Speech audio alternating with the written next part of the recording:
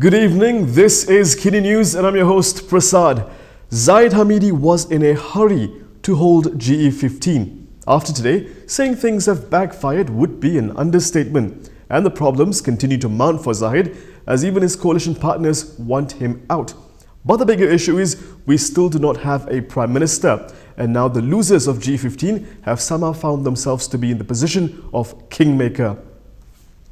Malaysians voted in GE15 on Saturday, but it's Wednesday and Malaysia is still searching for a Prime Minister after the country found itself with a hung parliament. Today, BN and Perikatan Nasional met at the St. Regis Hotel in Kuala Lumpur.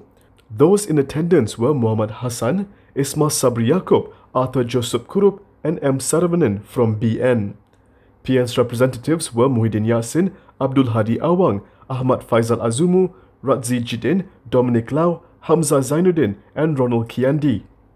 According to Malaysiakini's B. Nantha during the meeting, BN had explained to PN what the offer from Harapan was. And now BN wants a counter-offer in writing for them to evaluate tonight.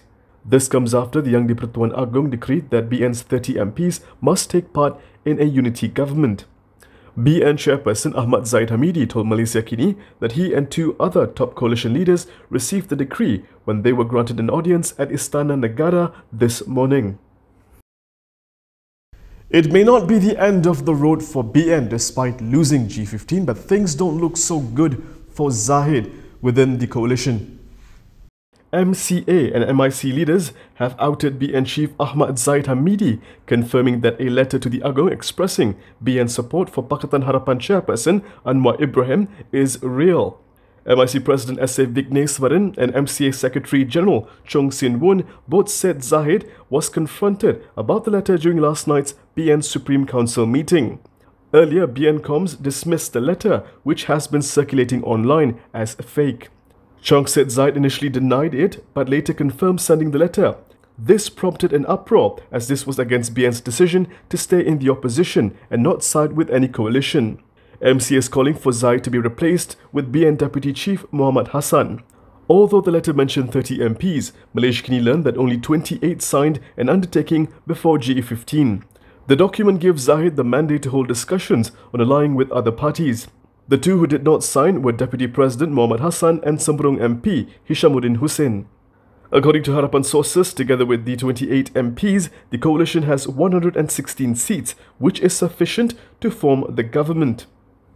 There was also an attempt to have Zaid removed as BN chairperson during the coalition's Supreme Council meeting last night. However, this was stopped when UMNO MPs who were waiting outside entered the meeting room. The di-Pertuan Agong has a difficult task of appointing a Prime Minister with no coalition commanding a majority in Parliament. This is why His Majesty will be meeting other rulers to discuss the matter tomorrow.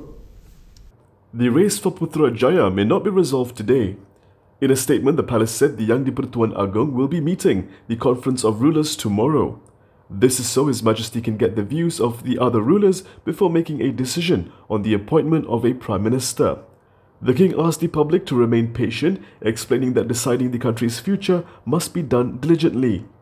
The monarch is reportedly pushing for a unity government, a proposal that Perikatan Nasional has rejected.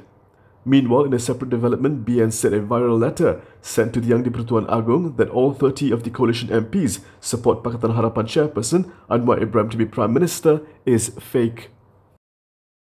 You better watch out, no, not for Santa, but for roadblocks. But you don't have to worry about anything because PDRM says they're doing it for your safety. And expect the blocks to be around until further notice. Heavy police presence and roadblocks set up at strategic locations around the country is part of its efforts to prevent crimes. Police Chief Akril Sani Abdullah Sani said the around-the-clock roadblocks will continue until further notice.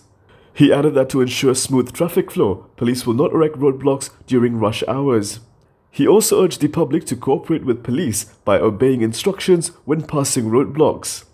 Police assured the public that they have nothing to worry about and people can carry out their daily activities as usual, as the police would ensure that security is under control.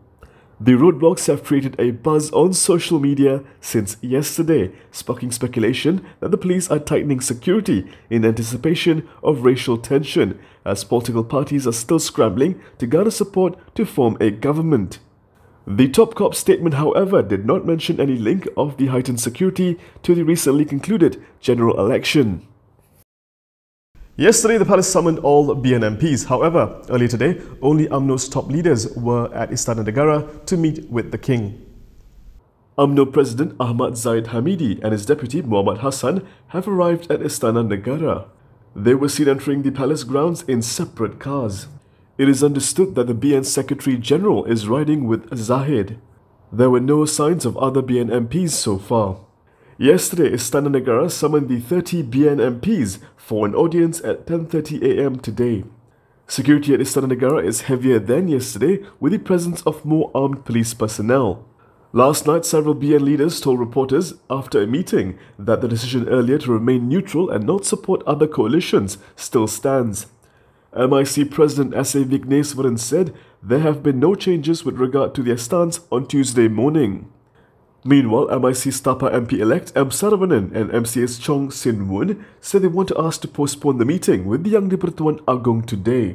Gabungan Parti Sarawak representatives have also been summoned to Istana Negara today. Now that BN needs to decide whose side they're on, they gave PN a chance to make their case at a meeting between the two coalitions this afternoon. Perikatan Nasional and BN leaders are meeting at the St. Regis Hotel in Kuala Lumpur this afternoon. Sources close to UMNO said the BN side will be represented by Deputy Chairperson Mohamad Hasan, MCA President Wee Ka Siong, MIC Deputy President M Saravanan, and Parti Bersatu Rakyat Sabah Deputy President Arthur Joseph Kurup. A separate source told Malaysiakini that the PN chairperson is expected to be at St. Regis Hotel at 3 p.m. today.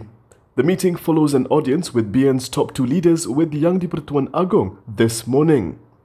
BN has found itself at the centre of attention since Sunday after neither Pakatan Harapan nor PN had the required numbers to form a government. After being granted an audience by the young di-Pertuan Agong this morning, Zaid told Malaysiakini that the monarch had decreed BN to take part in a unity government. At this point, it is unsure who will lead this unity government. As of last night, several BN Supreme Council members said the coalition's stand was to maintain neutrality.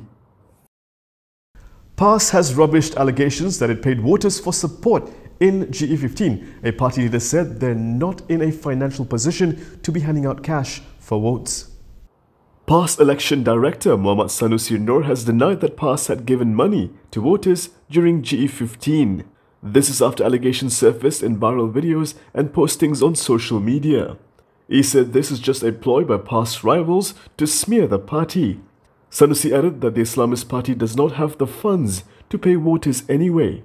Speaking to Malaysiakini, he also pointed out that paying voters is an election offence and it would be risky for PAS to do it in the open and have it recorded. One such video shows people waiting in front of a premise purported to be to collect payment from PAS for voting. A Twitter user, Laga Chawan, uploaded the video on November 20th, the day after polling day. In the replies, other social media users alleged the crowd was waiting for reimbursement promised by PAS for outstation voters. Voices complaining in the video had an East Coast accent. However, others note that this was a video of the disbursement of the I Belia cash aid for youths by the Terengganu government before polling day. It is likely to be the case instead of disbursement of cash to voters. The video was first uploaded on TikTok and has since gone viral on other platforms. However, the user who uploaded the video has deleted her TikTok account. Before I go, a special thanks to all our GE15 contributors. Thank you for supporting us. And that is all from me today. For more stories, you can go to KiniTV.com. You can also follow us on Instagram, Twitter, YouTube and Facebook for the latest news updates. If you'd like to support independent media, do consider subscribing to Malaysiakini.com. I'm Prasad. Thank you for watching.